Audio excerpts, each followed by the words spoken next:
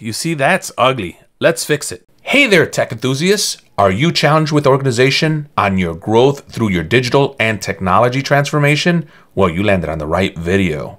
Today, I'm excited to share with you a significant milestone in my digital journey. A few years back, I shared with you how I grew my home network from a basic ISP supplied modem/router to a fully fledged Ubiquiti setup, all housed in a custom wooden rack that I crafted myself. And I can't wait to share with you today's final setup. Techies, system integrators, DIYers, network engineers, IT administrators, telecom techs, and more. You're gonna love this video. Any true network revitalization starts from the ground up, meaning the infrastructure has to be in place. I've gotten my hands on a 2-post 19-inch 45 RMU telecommunications standard rack that I got for free. I know many of you are going to suggest that I go with a 4-post rack, but space is of the essence, and I got this for free. Now comes the fun part. I've gone ahead and lined up my 19-inch rack exactly where I wanted in the basement and used a square to line it up correctly. I've gone ahead and marked each hole so that I know where to drill. And I get to use my Makita XPH14Z 18-volt LXT lithium-ion brushless cordless half-inch hammer drill.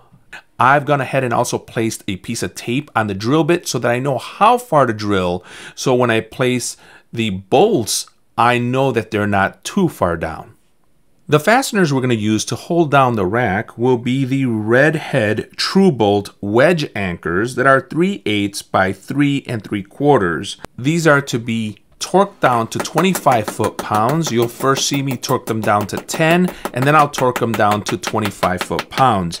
You don't necessarily have to torque them down, as I got a lot of feedback from the internet, but because in the back of the package it says that it works best if torqued down to 25 foot-pounds, that's what I'm going to do. If you work in IT, whether that be telecommunications, IT infrastructure, networking, or some type of engineering, and you've got any type of setup at home, we all know that our home wiring is usually way worse than what we have in the office. So please don't judge me too harshly. What you see in front here is my wooden cabinet that I'm prepping for the hot cut. You see, I run my home business, I also work my 9 to 5, and my family consumes the internet pretty heavily. So just like on the job, a network outage here in my home is felt pretty harshly, and I get a lot of heat for it. So I've gone ahead and prepped the wiring so that it can easily be moved. I've also prepped all the devices. They're ready to be moved to the 19-inch rack that I'm showing here.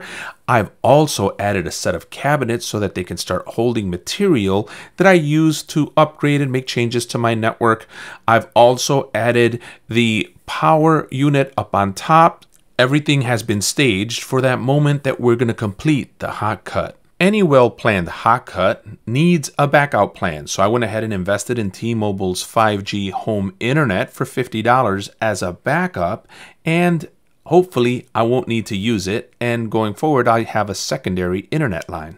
Shh, it's late into the night and the family is fast asleep. This is how the hot cut is going right now. I've removed the devices out of the wooden rack that I created myself and placed the devices on the 19-inch telecommunications rack. I've gone ahead and placed some tape to kind of gauge where I want to hang things, looking for airflow and things of that nature. I've also placed some shelves for support as I do the install.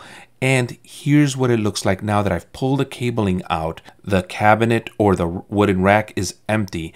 And now the 19-inch rack is somewhat populated with the devices in there. The shelf is holding the modem and some other home things. And at the bottom of the rack, I've got some drawers that I purchased from Amazon. These are going to help me store things that I use for networking and are going to be right in front of the rack when I need them. You'll notice that the 19-inch rack is pretty close to that white cabinet. That's okay. I know that I'm never going to go really beyond 16 inches past the back of the rack. Now what we're seeing here is the coax cabling that was in the wooden rack. I've dressed it and placed it. This is all the coax that is for over-the-air antenna TV. And I've got a booster there. I've also gone ahead and started cleaning my cabling there. I didn't get a chance to show you, but I'll show you some pictures here shortly. This is what the cabling looks like now. I've gone ahead and pulled it through and began dressing it and made some preliminary connections so that most of the house and its devices, including cameras, all have the internet working and populated. Now for the tools and equipment that will bring this build together. Let me introduce you to Patchbox, a company founded to take on the challenges of the IT industry. When Patchbox heard that I was working on this project, they offered to send me their impressive cabling system. As you know, I'm not sponsored by anyone, and I have never accepted a free item that would bind me in any way. Patchbox is the first I have ever agreed to accept an item from, with the mutual agreement that I would be able to review the items honestly and keep my artistic vision and the capability to speak openly and honestly with my audience regarding my thoughts on their products. Luckily for them, I love their stuff and I have already been ordering it for clients. I already also own the awesome setup.exe tool, which can hold up to 110 pounds of equipment to be racked, and yet it also doubles as a stand for your laptop while you provision or configure the equipment that you just racked. This tool was developed by network engineers for network engineers, and it shows. But if you work in the IT industry at any level under that umbrella and you install equipment, this tool is a must. They did send me their dev mount, an innovative take on the cage nut that simplifies and speeds up the process of installing and removing network equipment. It's worth its weight in gold. But in case you were wondering how much weight it can hold up to 33 pounds of network equipment. Boy, I wish I had this 20 years ago when I was installing and racking and stacking hundreds of devices and network elements. It would have really saved my back. The thing is simply amazing, and yes, I'm totally in love with it. While this 2-post rack project that I'm working on won't be able to use this awesome little dev mount, and I really can't use the setup.exe on it, I will be installing a switch in my 4-post rack where I will show you how to use the setup.exe and the dev mounts there, because I can't wait to install dev mounts for the rest of my equipment in my 4-post rack. Patchbox also sent me 2 of their innovative cable systems known as 365. These units come with 24 cassettes each that house a flat cable inside that is retractable, making even the most novice installer's job look like $1,000,000. It also saves tons of time, and that's what I need on this project, because time is what I don't have on this refresh. So this is a major lifesaver for me. Thank you, Patchbox. While the 365 units are ideally designed for a small cabinet deployment, it will work perfectly for my home setup, as I have designed my equipment's positioning to be close while maximizing airflow. This design tightly resembles a small cabinet setup.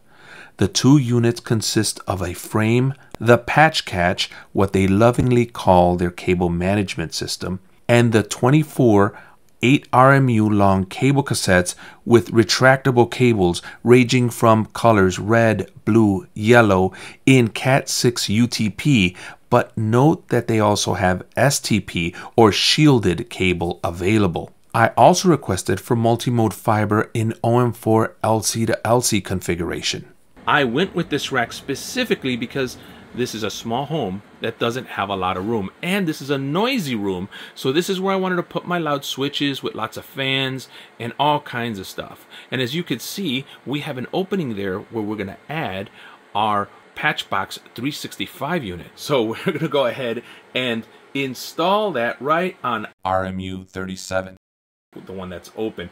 And as you can see right above that, we have my 48 port switch with the Patchbox already installed. I needed that to get up and going before the video so that I can get the network running, because I can't have the network down for too long. This is in a home environment, but in a business environment, this is where this absolutely shines. I'm telling you, as I've installed it for clients in the past, which don't always let me film in their rooms for security. They have told me they love it. They can easily move things around. Everything's color coded, everything's labeled. So this cartridge right here has a locking mechanism right there, which also acts as a label holder. You'll see that in play when we do the install. The label goes right here, and it'll tell you what it goes to, right? So that's awesome. The other thing that's awesome is that these cables come in a specific color. So you can ask for them in red, violet, yellow, all kinds of colors. Now this, as I was mentioning, is a lock right here. So if we pull out that way, now we can push in this way. Look, click, and it just hangs out there.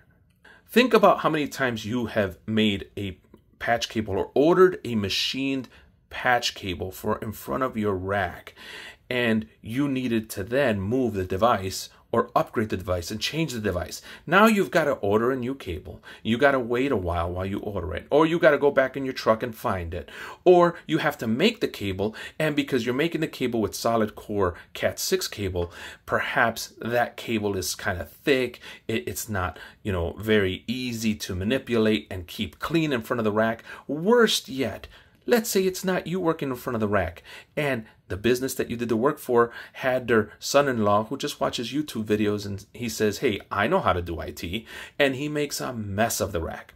Of course, that does bring in some extra work for us, but we have to admit that some customers don't want that problem. So this is where that solves that, this unit right there, and you're going to see how it's going to go ahead and just change the world for some of your customers who like to have a neat telecommunications rack. Not bad for a few days work and an extremely tight timeline. Here we have the rack installed. You can see the 2 bolts on the floor have been cleaned up and filed up in case somebody were to trip on them, they don't get cut. And here you have the 3 drawers on the bottom that will hold our stuff. As we move upward there, you'll see our UPS and our 40net device. That is my test shelf right there. That's why the shelf isn't bolted down. And as we move upward, you've got my mini Plex server, this little HP unit. I'll be making some videos on it, but I got it from a friend and he sells used devices. This thing has been rocking as a Plex server. Now right above that, we've got this iMac that I got for free. And this unit will serve as something to monitor the network, monitor cameras, check things there right in front of the rack. And it's temporary. I don't know if I'm going to keep it there, but so far I'm loving its location. As we move just a bit higher than the Mac, you'll notice the home automation devices, our modem, and other things right there that are really well covered, look really neat and clean. And then you have the network gear, nice and clean. And look at the Patchbox cabling. So neat. And if you notice, if we were to move anything, the Patchbox cabling could easily adjust and keep up with any changes and moves that we would make. I love this setup.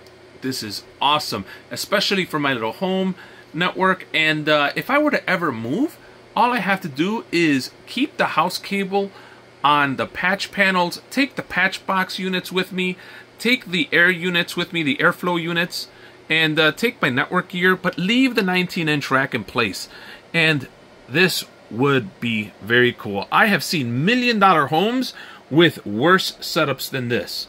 This is the setup.exe quick mount installation tool that will help you replace your helper. It has these cool spring-loaded pins which grab the rail quickly and easily. The bracket adjusts to any size or rail type. I love this tool. It stays in my bag all the time, and I love to use it as a table in front of a rack because it can hold up to 100 pounds. It also has some perforations on each side where you can put a tool there and hold it together with some Velcro. I'll make a short on that in the future.